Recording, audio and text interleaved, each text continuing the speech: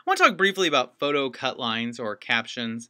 If you turn in your style book in the 2015 version, the page 503 has a section called photo captions, and that largely starts off with giving kind of the basics of what you need, but then it also gets into more of a technical, like the coding for general codings, which we don't really deal with the Associated Press rules on that. You guys don't deal with slug lines and things, so some of that's a little bit more technical than you need, but just to give you a little bit of a heads up, because I never talked about it, but I mean, if things come through the wire service, the Associated Press, there is a slugging method, whereas like a feature story, usually they put like FEA, and they put like news or POL for politics, and then they usually, every newspaper, every news organization has a code, like for example, like Springfield would probably be like ILSP or SPIL, I forget which it would be. It would be SPI, SPR, IL, SPRIL probably is my guess.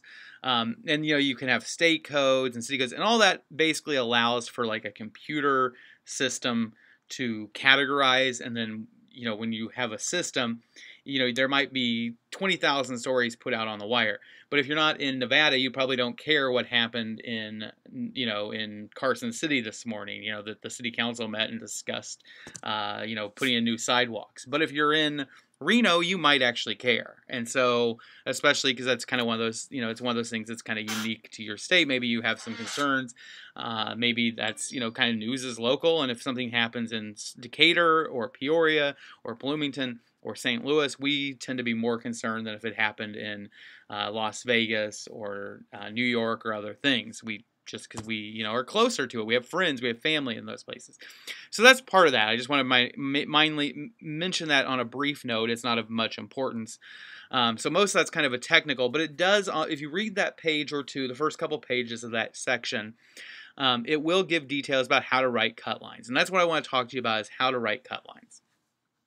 Cut lines are usually, or they are almost always, written in the present tense. The reason why they're written in the present tense is because you're looking at a photo and you're describing what's happening in the photo. And in the photo, it is happening in the present.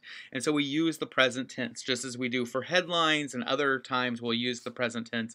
Whereas typically in a news story, we use the past tense. And so that's one major difference in it. There's a few minor technical things, like when using quotations or quotation marks. Usually we use just a single quotation mark instead of a double, just because single, just because it takes up less space, and it kind of just, you know, double quotations look a little weird. You're trying to keep it fairly short. Cut lines need to be pretty short. They need to be kind of to the point. You don't want a cut line that's longer than the story. Usually what you do is you start off and you want to identify the people who are in the photo. You want to tell us what they're doing. You want it to be an action-oriented verb instead of a passive voice, like the dog is given, you know, the dog, or the person is barked at by the dog. You'd rather write the dog barks at the person. You want it to be the dog barking, not the person is barked at by. You don't want it to be that passive construction, because you're seeing something active and you want it to be that way. You want it to be present, active voice, just like in headlines or cut lines. You want it to be, you want to identify all the people if possible. And that is one thing I think people sometimes think about. They go on, they take pictures, and they just take pictures. But you really do need to go up to every person you take a picture of and say, can I get your name? Can I, get your information? Where are you from? How old are you? What are you doing here? Things like that.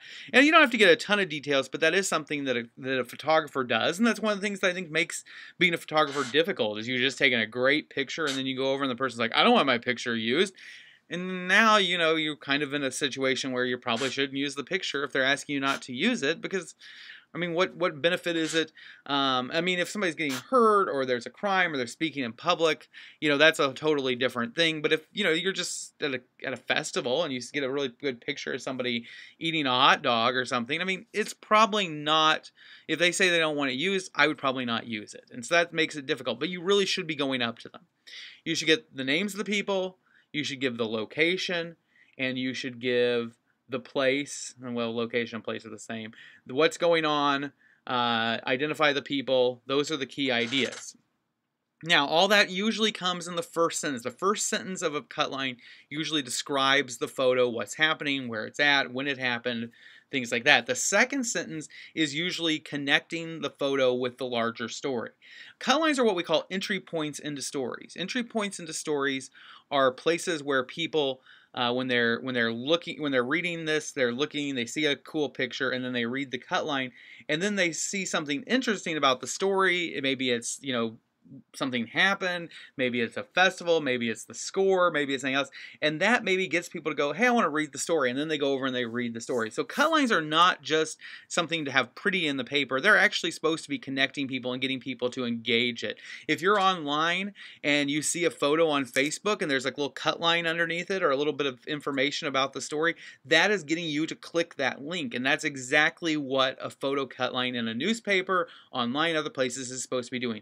First one is telling you what you're seeing, and the second one is telling you why this is important, why we even have this here. And that's usually one sentence that's going to grab something. Now, if you're writing 3 or 4 cut lines about the same thing, you may want to make sure that second sentence, you don't want it to be the same in every one. So suppose you go out and you shoot a basketball game. You might want the first cut line, each cut line is going to start off with the first sentence saying, like, Jeff Jones lays up the ball to score the winning field goal or something like that, right? And then, the next one says, Harry Smith denies Lance Strongman the dunk in a charging incident, blah blah blah, on Tuesday in the game between Springfield and Peoria.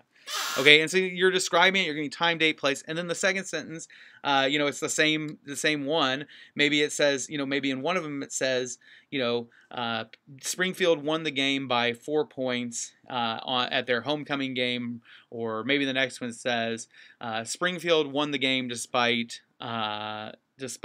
a leg injury that sidelined their star player during the third quarter. Or maybe the next one says, Peoria struggled from the paint during today's game because of blah, blah. Whatever it be, and you connect it with the ideas and the information within the story. And each cut line, if you have more than one cut line on the same story, really each of those second sentences should be different. They should be giving you a different information to get people to read the story, because each one is an entry point. Now, for space, sometimes editors will cut those second lines, and sometimes they will shorten stuff, but a photographer or a cut line writer should provide that. There should be one sentence describing, one sentence giving context. The second sentence can be written in second person or in past tense. I usually recommend keeping it in present tense, but it kind of just, you kind of play it by ear on that.